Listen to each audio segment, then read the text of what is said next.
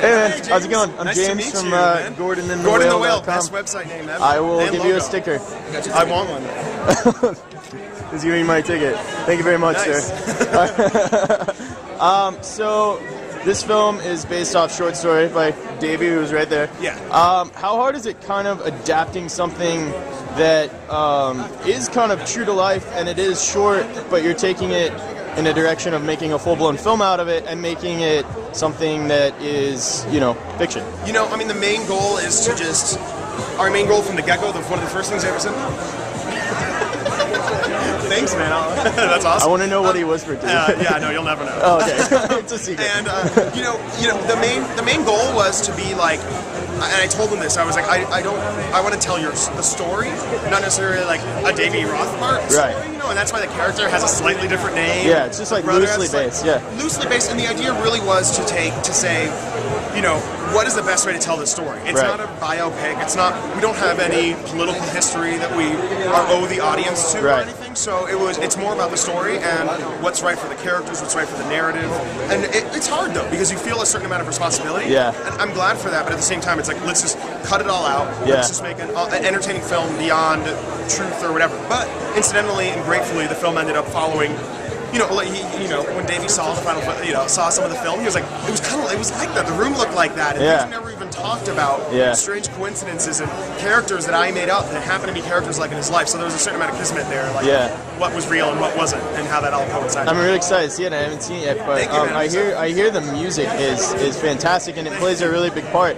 Was that something that, as you were writing, because I think a lot of films where the music sticks out, it's you had that music in mind when you were even in the script writing process. Oh yeah. There's a couple of scenes. I mean, everything changes, and as we shot it, but there's at least 3 scenes in the film that, like, when I was writing the scenes and thought of the scenes, the song I was listening to the moment I thought of it is the song that ended up in the film, and that's like the coolest, most privileged moment to like.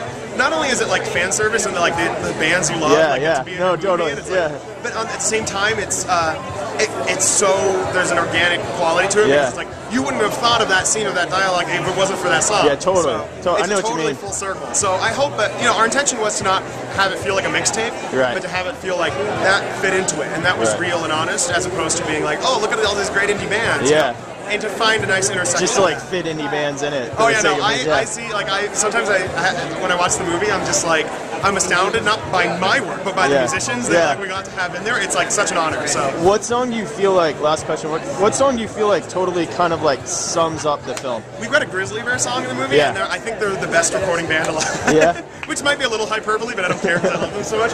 But we have a song, On a Neck, On a Spit in there, and it's like, it's very understated, but at the same time it has a sort of like epic, big vocal quality. I don't know, and we feature it prominently in the film, and so to me that song is the movie, kind of identify it with the movie. Cool. So. I'm excited, man. Cool, thank you. What's it like? I mean, this film is based on an article by Davey from Found Magazine, which a lot of people are familiar with. What's it like kind of playing a loose version of a real person, but still coming from an acting standpoint and bringing your own thing to the table? It was really in the script. It was kind of an architecture in the script that lent itself to the guy that I was playing. Right. So I mean, it was challenging because Davey's still alive and well here. Yeah. And so I certainly wanted to get his blessing. He really helped me understand why he had this relationship, this phone-sex relationship, and he was a tremendous asset to me. So it was great. Yeah. There's a lot of scenes with you just like on the phone that you're kind of having to go off of just voice acting. How hard is that really to not have that kind of emotional connection with somebody like right there? You know what I mean? That's one of the best questions from an acting standpoint I've actually got. Very difficult because at first I was doing the phone, the actual phone, and was the actress like? We hired an actress who was very good, and we put her off camera. She was always just off camera, either side, and I could feel her. Yeah. So we were really talking to each other. Yeah. We would improvise, and it was it was really challenging, but it did work. Yeah. Cool. Very cool. Yeah. And Hurt Locker. Coming out soon. Yeah. You kind of like have in your filmography, like you and Jarhead and a couple other. Yeah. Is that more a coincidence, or is there something about like war genre films that you're drawn to? I mean, I love war genre. Jarhead was a great film for me to work on with a huge cast. but no, I think it's the way I look partially. But I think I'm done for a while. Oh yeah. Yeah, I want to come back and be like a colonel. Like a so, awesome, man. Hey, Thank you very much. So Flip. Yeah, so Flip HD. Yeah. Dude, it saves me from carrying around like a huge camera or a cameraman. So, dude, you're a busy guy right now. I suppose. What's the appeal for you doing action films that have a sense of dramatic, where you can really get into the character as an actor, but at the same time they have a lot of appeal as action films as well. Right. I mean, it makes it a little bit more interesting. Like SWAT was a lot of fun. Dude, I love SWAT. Right, but it's not. It doesn't have like the Hurt Locker is a little bit more realistic drama to it. It's the realism, you know, to me is a little bit more interesting because it's something I can kind of play with. And, and it was a rich script, so.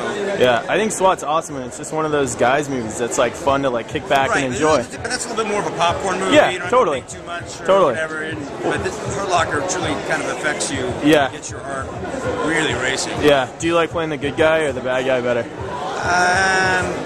I like both. You like both? You know, yeah. It's only really, I don't play him any differently. It's just perception. Right. And I just feel like there's limitations if you're always the bad guy. Yeah.